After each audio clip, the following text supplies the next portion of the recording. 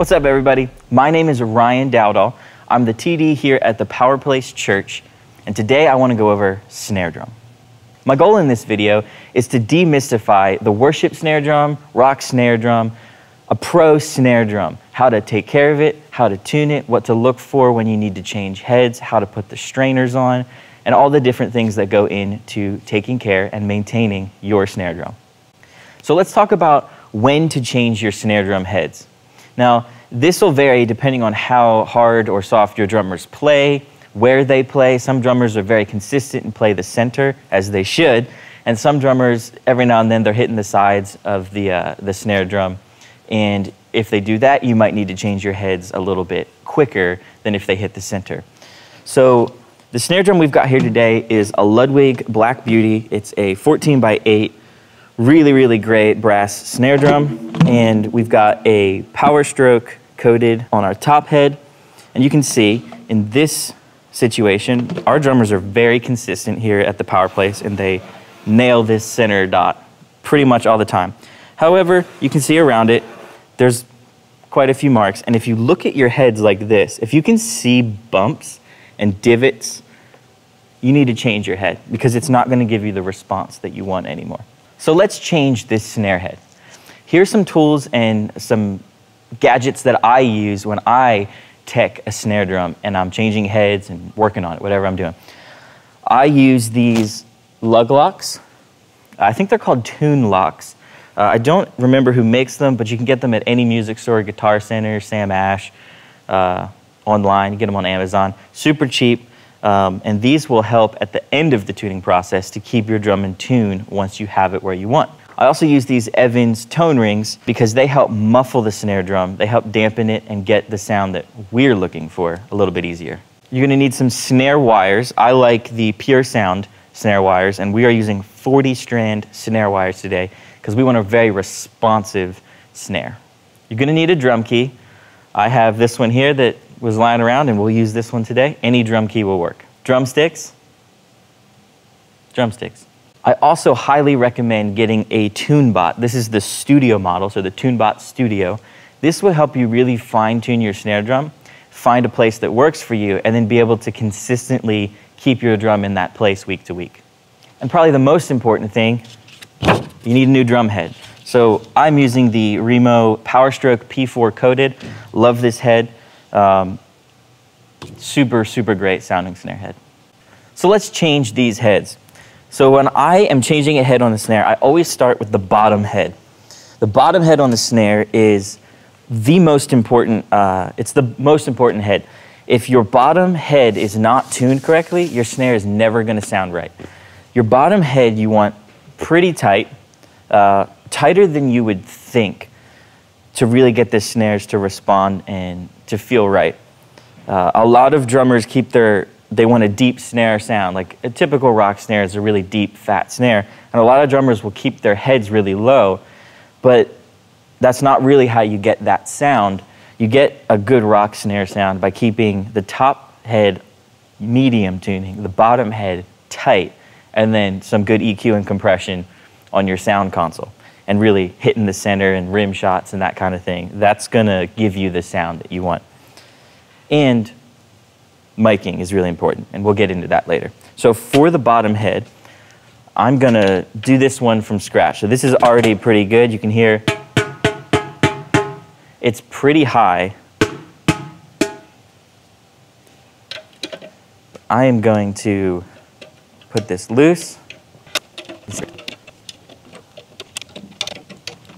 All right, so this head is now pretty loose. You can see it's nice and wrinkly.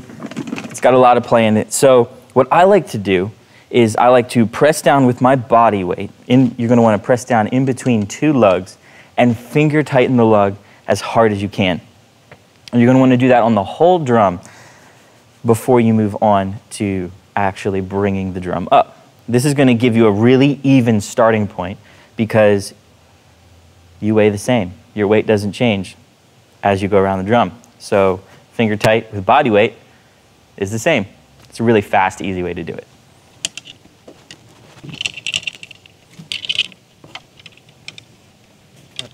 So now that we've gone around the drum and we've gotten it tight with our body weight, You just want to go around one more time and make sure all the lugs are still where you had them.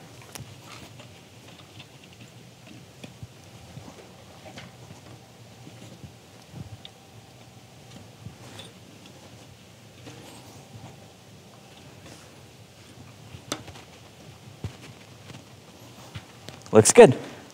So you want to make sure there's no wrinkles. If there's a wrinkle, I usually just grab my drum key and the two lugs where that wrinkle is, I just tighten a little bit until the wrinkle goes away. So this is nice and smooth, and you can hear it's pretty high. That one's a little low.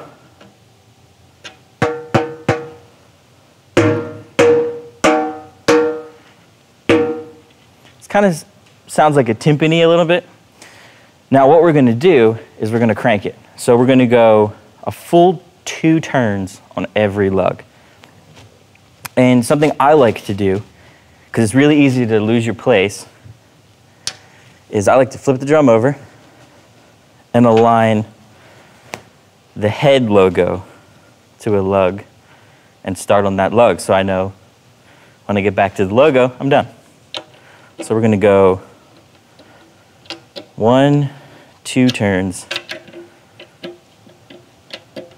2 turns on every lug.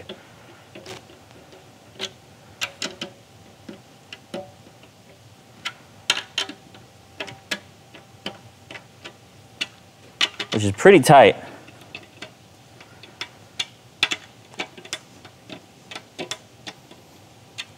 But it's really going to sound great.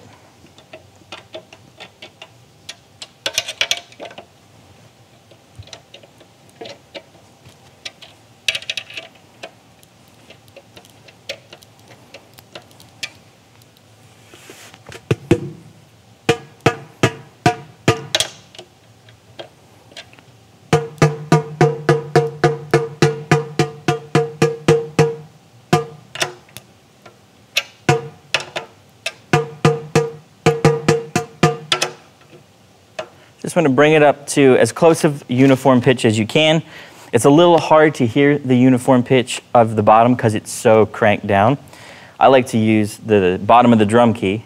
You hear that one's a little lower. And sometimes, if this is low, it's the one across from it on all of them.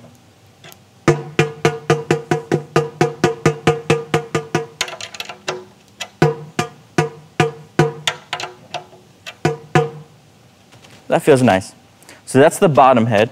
Now, if we take our tune bot and we check on it, we want to get around 340 to 450 hertz. That's kind of the usable range of the bottom head for me. So let's put this guy on there. And I'm going to take my drumstick because it helps this get a better reading. But you want to be very careful when you hit this head, because you don't want to hit it too hard and dent the bottom head. You can see we're at 400 hertz exactly. And then I'm going to go through and I'm going to make sure each lug is even. 400. That one's registering 200, so on the tune bot, I can go to one that I know is good and hit the filter button, and it's going to look for that on everything. 400. We're good.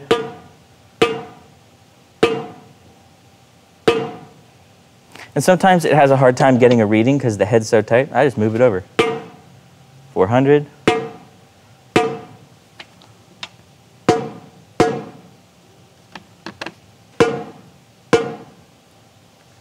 So far, every lug has been 400.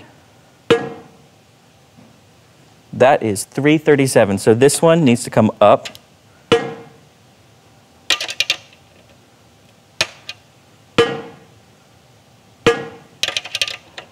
It could be this one. Yep.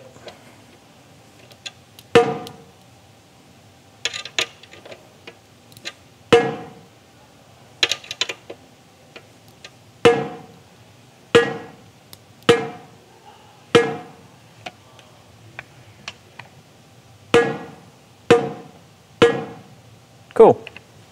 They're at 400. So this bottom head is right where I want it. And you can hear it's very, very high. Super, super high. That's going to get you the response that you want. So now let's do the top head. Now before we take this head off, I want to let you know that I like to align my logos on the top and bottom head to the same place. I think it looks really nice, and when all the drums have that, it's just a really great visual, especially if your drums are going to be on camera and your cam ops are going to be up over the drum. Having that logo there really helps online look nice.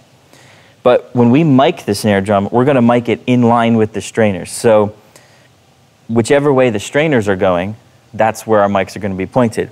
And so typically when you're on a drum kit and your snare's right in front of you, you got your rack tom and your floor tom, maybe a ride cymbal and like a standard 4-piece setup. Your crash cymbal that's right here, I usually will align that mic right there. So I point my strainers kind of at a 45 leaning to the left.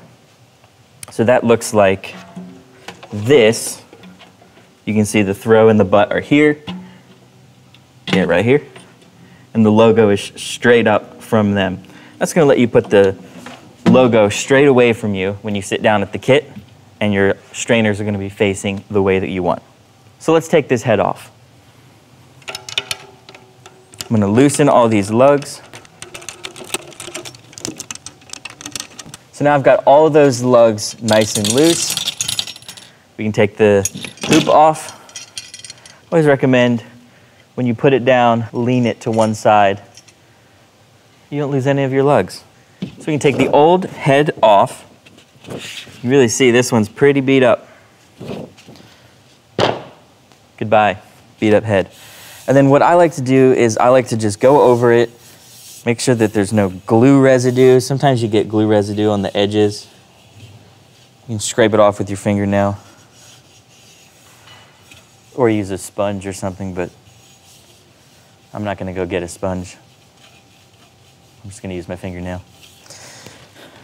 And then you take your new head, and remember, we're gonna align the bottom logo with the top logo, keeping in mind where we want our strainers when we sit down at the drum kit. So I want my strainers at a 45. So this one goes straight across at this top lug here.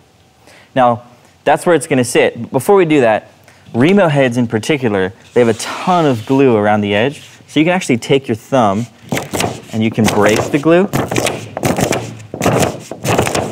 all around the edge.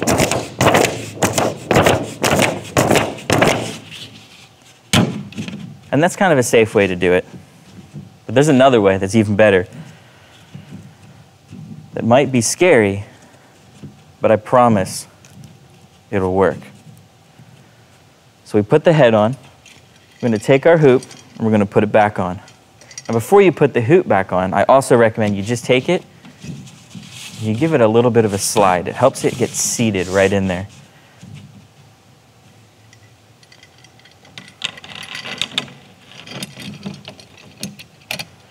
I find holding the hoop and threading each lug in just a bit before I center everything and make sure that it's good helps me to avoid losing all of the lugs to the floor when I try to put it back on.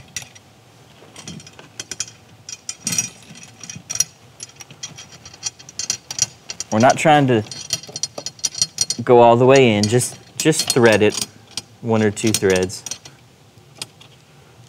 And that's going to let us really work with it and make sure that it's centered on our drum.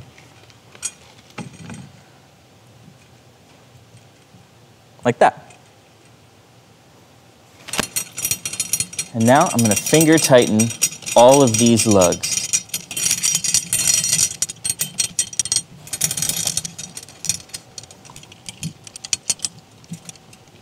And now that I have it finger tight, I'm actually going to take my drum key, and I'm just going to crank this top head a ton. Now, a lot of people will do it in a star pattern. I'm not actually tuning the drum at this point. I'm just trying to secure it to the head. or to the drum, secure the head to the drum.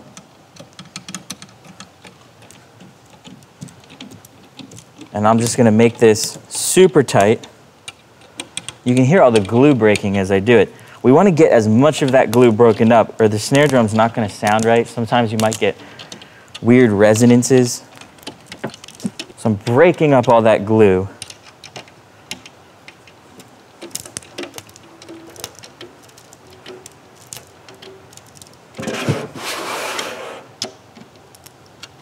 And I'm really going until it's all the way down.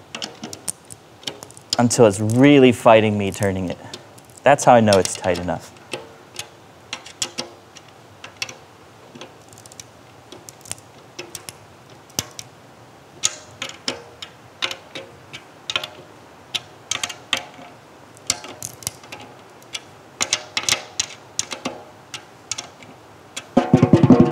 Super tight. And then this is how you break the glue. You just stand on it. You stand on the drum, you jump up and down a little bit, and you walk around in a circle until you hear all of that glue no longer breaking. And then you get off, because it's a snare drum. You're supposed to play it, not stand on it. And then you bring it all back loose. Now, if you have a wood snare, maybe don't stand on it, or stand on it. It's probably strong. This is brass. This is metal. It's not going to move. So now that they're all loose again, make them all finger tight. And now that they're all finger tight, we're going to do the same thing we did to the bottom head with our body weight and finger tight. We're going to do the same thing to the top head. So push on it with all your weight and finger tight. And then move on to the next one.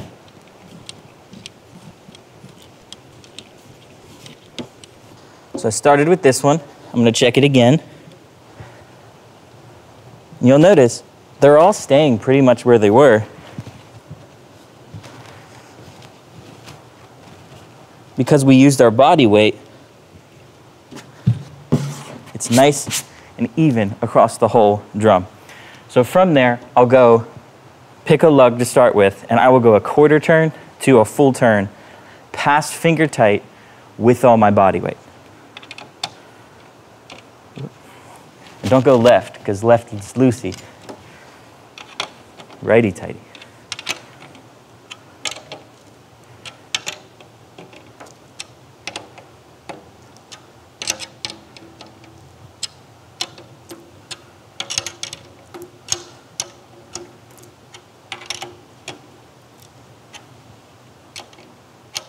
So started on that one. Let's see where we are. These ones are low. This one's low. So I'll pick the highest one usually and make them all match that one, which seems to be that one.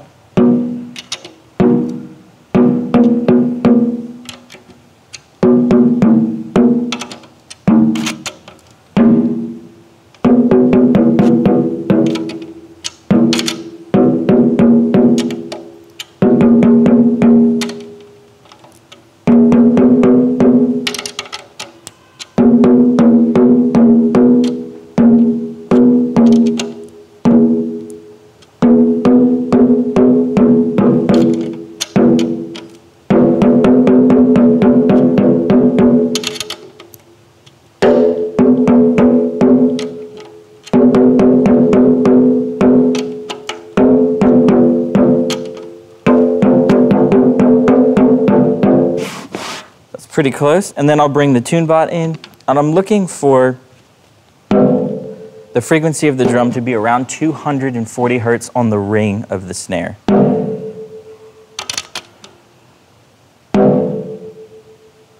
Or sorry, not 240, 200 hertz. 200 hertz on the ring is going to give you a nice fat snare drum when you go to play it. Anywhere from 150, 160 to 200 is where you want to be.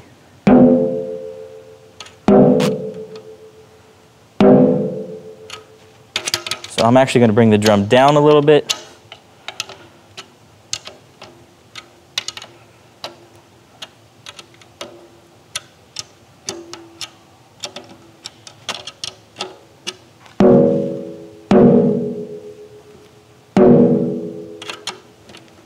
Still gonna bring it down.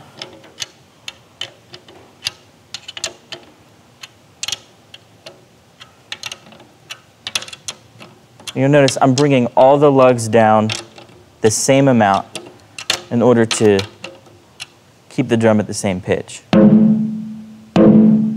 we go. That's close to 200. So this is 218. I'm going to keep it here, and I'm going to check all the lugs and make sure they're the same. 217, so let's bring that up.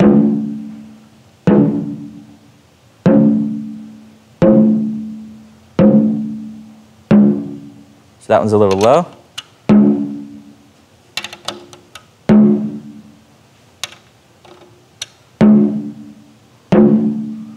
So because this was low and I made this one higher, now that I made this one higher, this one's higher as well. Because kind of across from the drum, they have a relationship with each other. So I'm going to bring this one down a little bit.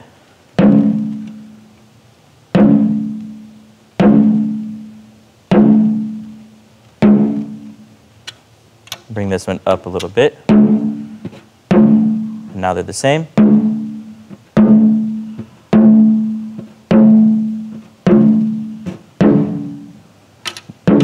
You hear that one fell out.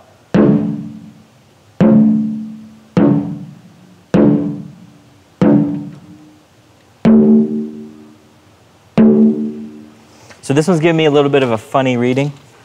And sometimes there's overtones in the drum. It could be for a number of different reasons. I'm not going to worry too much about one reading that's kind of really different. If I can feel that the tension's the same and I can hear that the general pitch is in the right area, as I start turning this up, the one across from it gets really bad. So that's where this one should be. This one's a little low. So I need to bring this one up, this one down.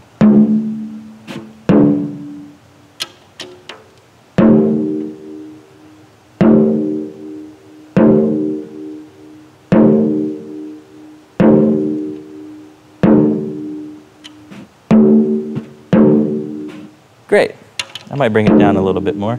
I'm not concerned with making them all the same exact, area on the tuning needle that this has. It's more so that they're in the same, frequency range, plus or minus 3 or 4 cents. So let's just go once over and check to make sure we're at uniform pitch.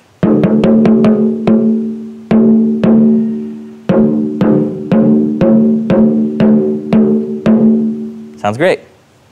So that is where I will typically live for the top snare. So let's move on to actually putting our snare strainers on the bottom head. So for the snare strainers, you need your strainers, and you need your little, sometimes they come with string, sometimes they come with cloth, sometimes they come, in this case, Pure Sound sends them with plastic. I like the plastic because it doesn't break. And so you're going to put these guys on each of the strainers. Now it's important when you lay the strainers on, some of them are shaped differently than others. If you see these 2 little indents in the side that go up, you want those indents going away from the top of the head. If they're facing the head, it's going to sound really weird because it's upside down, but it's also going to pierce the head if you make the strainers really tight. And then your bottom head needs to be replaced, and you have to do this whole thing over again. We don't want to do that. So you want to lay it flat. Make sure that any indents that it does have are going away from the drum. That's going to let them sit properly. So take your little plastic pieces. You want to go on each one, kind of thread it through, and then go in. On this side, we'll do the same thing. I'm going to thread it through, and then thread it through the actual rim of the drum. Now I'm going to flip it around because I like to start with the throw side first, because that's going to let me fine-tune this adjustment later. So I'm going to get this where I need it, which is, you want to make sure that it's centered with the other one, or centered over top of the drum, and straight in line with the other one. You want to make sure it's not tilted to one side or bending.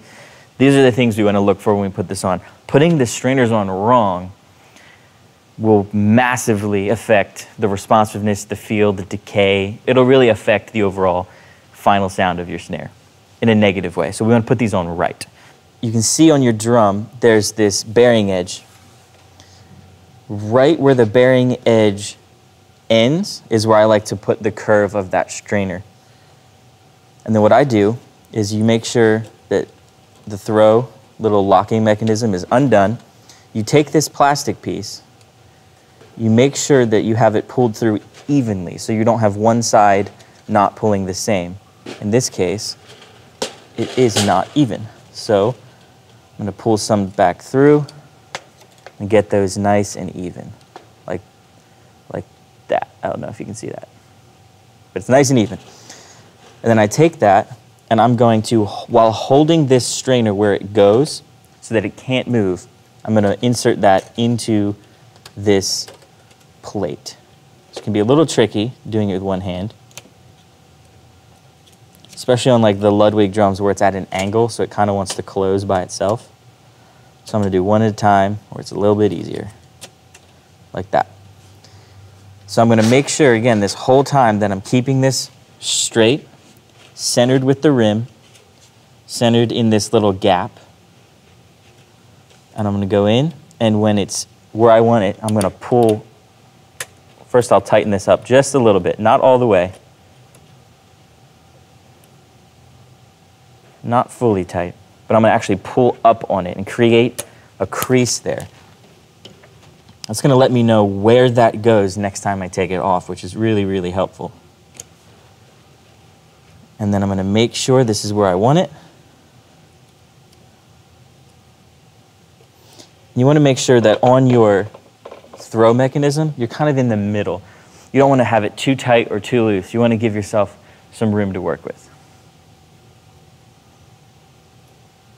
And when it's nice and straight, nice and centered and where you want it, then you can take your drum key and you can lock down each side. Now, I don't go completely locked down on each side initially. I will turn one a little bit and turn one a little bit and go back and forth until it's tight, because I don't want to lock one and twist this plastic piece.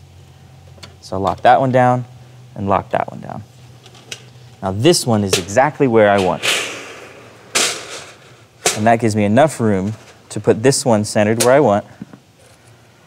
Same exact way through this butt plate. I'll flip it around.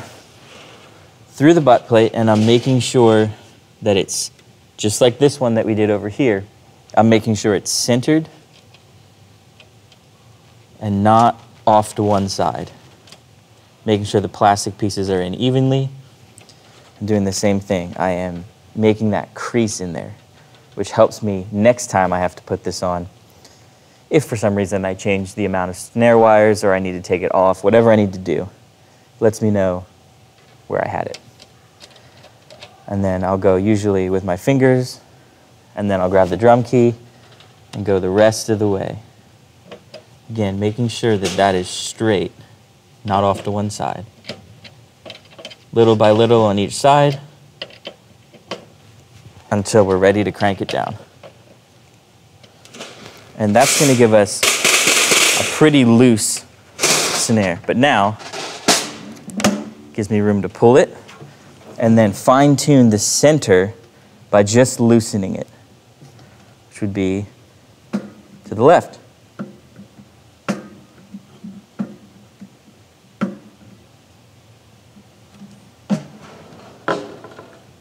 Just needs to come back a little bit. Sometimes unthrowing or throwing, I don't know what the proper terminology on that would be, but loosening the wires will let you loosen it a bit easier, and then you can pull it back.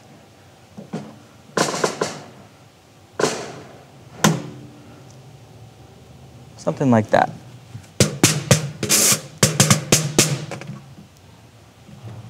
Maybe a little bit more to the left. So let's see where we're at with our drum.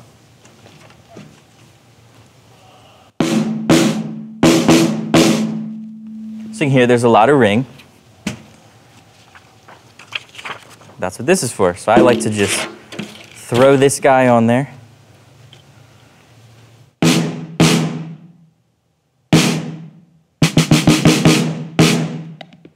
And you have enough room now to play with this. So unthrow the snares. If you want to loosen it a bit, you can.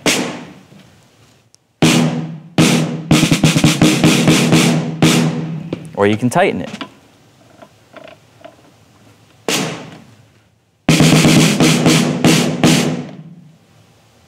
And it's a really nice place to start, and it gives you some wiggle room to fine-tune the length of your snare.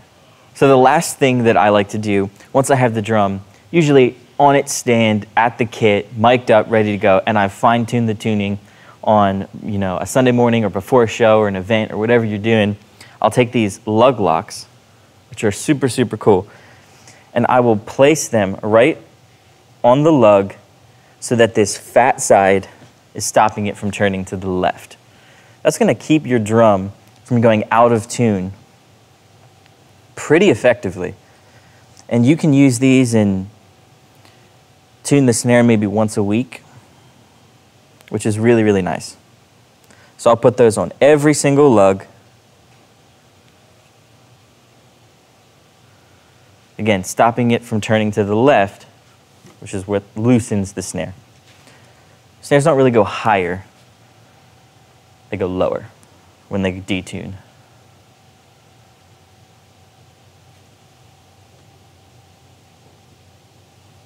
So that's all the lug locks for the top head. I will also put them on the bottom head because I don't want that especially to go flat.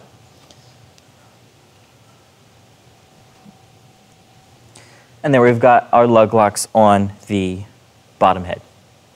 So now that we've got our top head on, our bottom head nice and tight, our strainers on, they're nice and centered, our lug locks are in where they go on the lugs, locking it, sounds like this.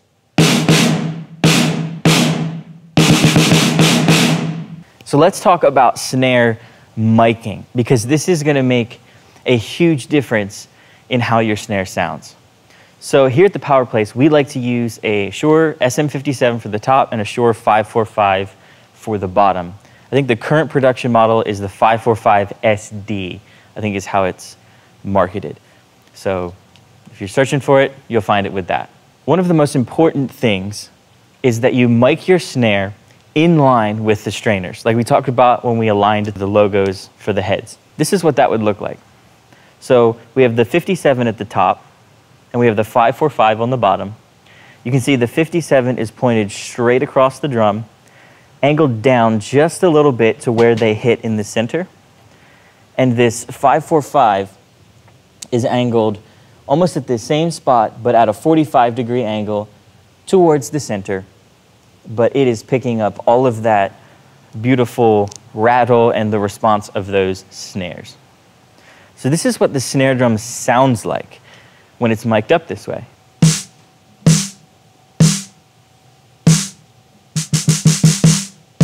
If the mic isn't in line with the strainers, this is what that would look like. You can see the strainers are not going the same direction that the mics are looking towards. And this is an example of what it would sound like if the mics were not in line with the strainers.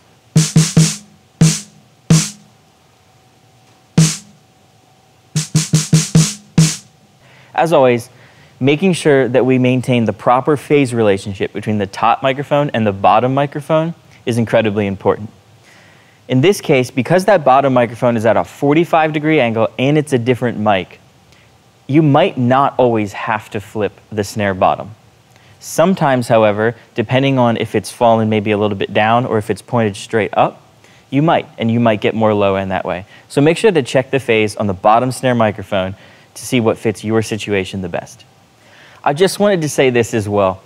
Drum tuning can be incredibly difficult, and especially if it's your first time getting into it and maybe you're not used to doing this kind of thing. It took me a long time to be able to replace everything and really get it where I wanted to consistently. So don't be afraid to say you're in the middle of it and it's just not sounding the way you want.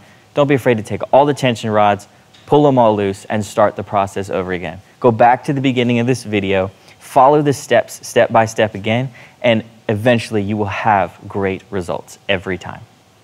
Thanks for watching this video. And hey, if you want to see more content like this, make sure to like, subscribe, ring the bell, do all the things that you know how to do on YouTube. We hope this helps you at your church or venue.